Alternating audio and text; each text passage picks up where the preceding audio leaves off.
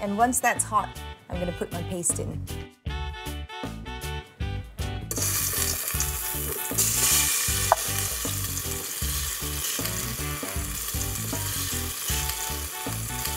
So I'm just going to stir it up quickly.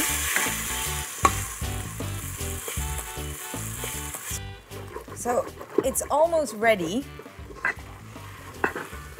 You can see the paste has actually turned a darker red color. I'm going to scrape all those bits that are stuck to the bottom because it adds a lot of flavor. Slightly charred on the outside. Beautiful brown color. Nice and toasty on the inside. Got quite a lot of nuts in here. It is, after all, a nutty sauce. And then my beef, the serunding that I tossed and toasted with the chili. I'm not going to put all of it in because I want to save some on the side for my guest so he can actually add as much as he wants. That smells great.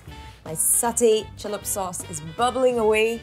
I'm almost done with my skewers. This is going to taste so good when it's cooked in that sauce. Look what I've got ready. Got very, very tender slices of beef.